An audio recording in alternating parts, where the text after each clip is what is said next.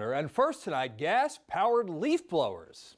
They've been a hot topic in Westport. For 2 years, elected officials have debated an ordinance to limit their use. And tonight, the measure came up for debate and a vote at the representative town meeting. Our Suzanne Goldklang joins us now with more on what happened. Suzanne?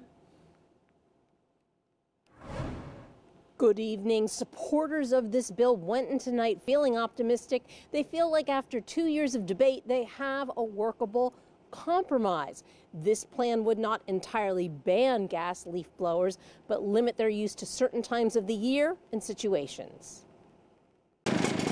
Noisy nuisance or efficient equipment? They do make the noise, but they blow the leaves as well.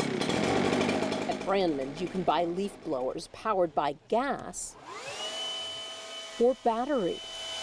Everybody knows that batteries are the future. The industry is changing, and it's going to happen. Everybody knows that, but it's just not there yet. But some members of the Westport Representative Town Meeting want the volume turned down sooner than later. I think this is something that people in Westport have been asking for us very loudly. For 2 years, a proposal to limit GLBs has been tossed around. I think we all, particularly during COVID, when everyone was living and working in close quarters at home all the time, we all felt that, right? The impact on our quality of life. Concerns include impact on health and pollution.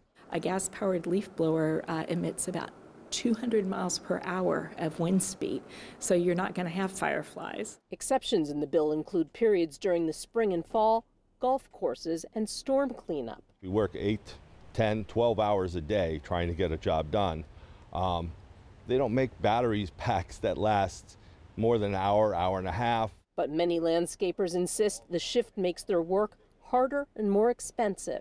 I think people think that we're like the bad guys. We're not. We're working with the tools we have at hand. I would love to be more environmentally friendly with the equipment we have, but that isn't there yet. It just hasn't been developed yet.